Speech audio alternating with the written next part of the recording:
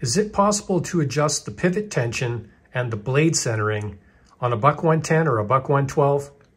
I don't know, let's find out in this video. The following video is for your entertainment. Okay, so one of the things I've always wanted to do is adjust the centering and the tension of a buck 112 or a buck 110.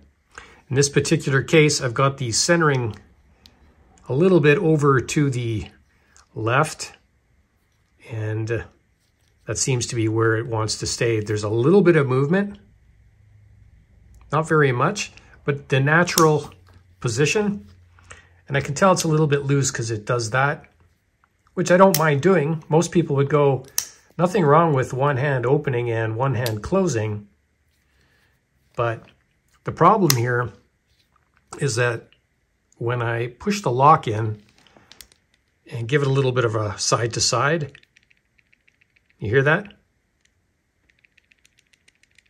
There's a little bit of side to side. Probably doesn't bother a lot of people, but for the interest of video 374 of this channel, let's see if we can do that. This buck here is already pretty good. Slight movement there. But let's put the buck 110 aside. Let's do this with the buck 112. Here's a couple of things I'm going to use. Piece of denim, a little hammer of some type.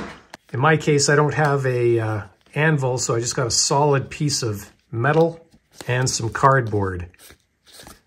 And we'll use scissors for this video.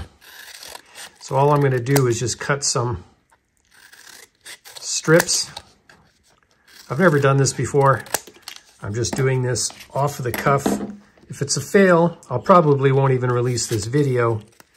But if it's a win, who knows, we'll try it.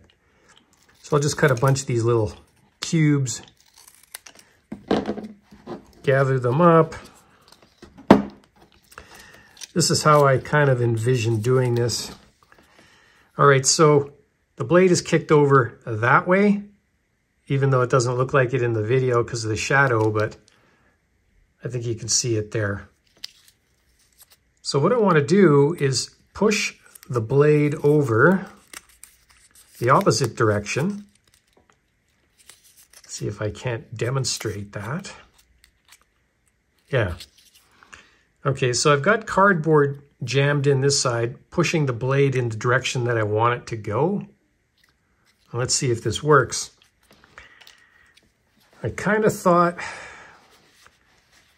if I wrapped this, just so I don't scratch it, lay that down there. Now by tapping it, I should be tightening it.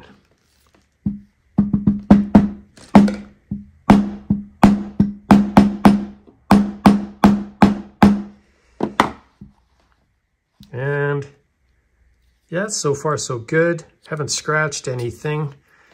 Let's go back. Well, check that out. It is dead nut center right now. There's no movement.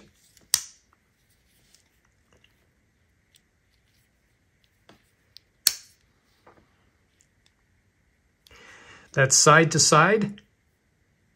It's gone. It's gone.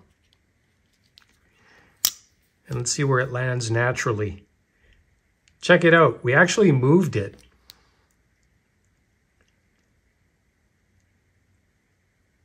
Well, that's something new. Okay, so we still got the, kind of have the one-handed operation, but it's tightened up just a little bit, which is good. That's what I was looking for. Let me just open it like normal. I don't like letting it slam shut like that, but I'm going on this case. I've already adjusted for blade slam anyway. Where does it end up? Check it out. I actually centered it. Did we get any blade slam, I wonder? Hope not. One way to check is just to run the fingernail. And no, we have no blade slam at all. And we just centered a buck 112. Check it out. And there is no movement anymore. See that?